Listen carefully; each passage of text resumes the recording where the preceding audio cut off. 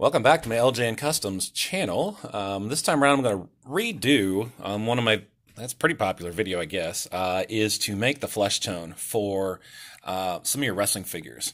Part of the problem is matching all the different shades that you might have or want to whatever you have. So, some of these figures are pale, some of these figures are a little more tan, some of these...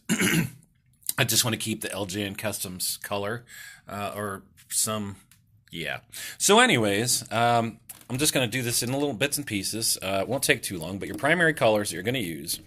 And last time I did this, I made way too much, and it just wasn't great. So I'm going to redo it, because I'm going to just do a little at a time. So this is Sunkissed Peach. This is going to be your primary color that you're going to have.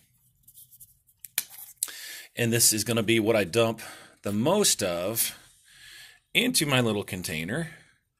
I'm going to dump quite a bit in there because I want this to last me for a little while. So I do about that much in there. And then let me turn on another light over here. I always forget I have this light. It kind of helps things out. There we go. So then from that point on, it's just a little bit of each color. I only do a couple drops at a time because that way I can mix it up. And then I add these colors to it all at one time. So if it needs darkened, I'll drop more of the yellow, orange, and red in. And it's a flag red. That's my primary red that I like. Yellow, plain old yellow, and then jack-o'-lantern orange, because they didn't have a straight orange. And the difference between the apricot, I don't know, and the jack-o'-lantern, I like the jack-o'-lantern. It's a little bit of a deeper color, excuse me. So now I'm going to add some of the red. And so that's what I've got. So what I'll do is I'll grab one of my bigger brushes, one I don't really care so much for.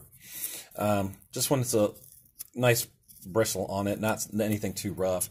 And I want it a little bit bigger because I'm going to mix this up, and I'll just do it here in my legs. Forgive my soccer pajama pants. It'll take a little bit of time to mix that up. I use the cottage cheese or chip dip containers because they're good for holding it and then doing a lot of the mixing. So here's what I've got so far. What I have is what I've used before on a little almost palette, and you can see that that's way, way, way too light. So I'm going to add more of my yellow, orange, and red. I'm going to go quite a bit more because I've got a lot of peach in there. So to kind of dumb it down a little bit, it's going to take some more. So that's about what I've got in there. Back to my handy mixing part. Somebody tell me if my fly's open. It's not, I checked. Nothing fancy in the mixing department.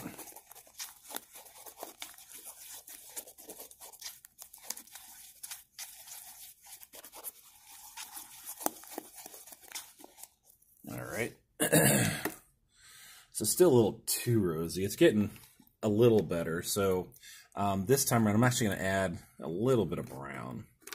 Let's see if that does it. I don't like my brown oxide. Let's see. That's the other problem with browns. There's like 8,000 brown colors. Yeah, let's use a nutmeg. Use a nutmeg brown. Second thought. Let's use what's left of melted chocolate. It's a little bit darker. It's not like there's a light brown, dark brown. It's just one or the other. That's a big old splurge. Alright, so let's see that darken it up a little bit. Yeah, we're getting somewhere. You can see how it doesn't have the, rosy tones to it. Right now, a little bit better. So again, it all depends. I did this figure, and that wouldn't be too bad. So you can see they're still not what I want it to be. So I think I'm going to add a little more orange.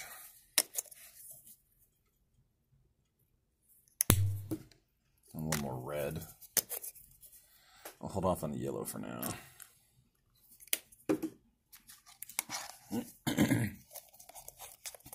This is my day off from school project. Got a nice little ice snow day today. I'm sure all my students appreciated that as well.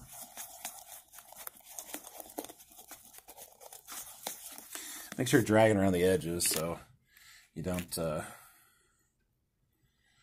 get any other colors you don't want. Okay, still not dark enough for me. Let's try one more time with this.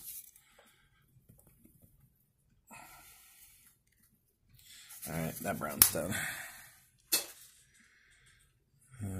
Let's see, where's my nutmeg? Let's try nutmeg.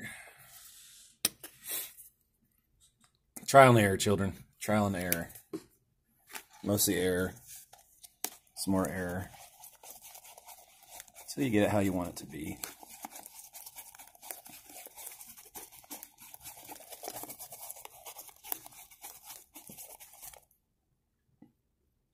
See, a little more flesh tone.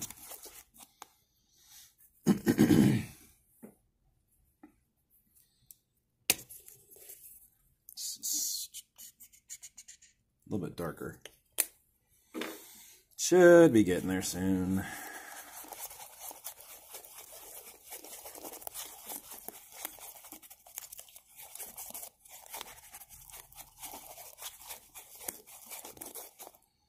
All right, I think that's dulled it quite a bit. All right, so here's, like I said, my test palette. You can see how it's gotten darker as I've added more of the brown. The best part for the trial and error is to actually put it on a figure that you want and then see if that actually works. Right now I don't have any figures that I need to paint, although I will fairly soon here. So what I'll do is I'll put this coat on and then see what I need to do, because I need a base color anyways. And then if I need to add to it, I can add to it. But there's where we're at right now. It looks a little bit different on camera than it does otherwise. So again, it's trial and error. Just keep adding what you need. That Sunkissed Peach is your main color.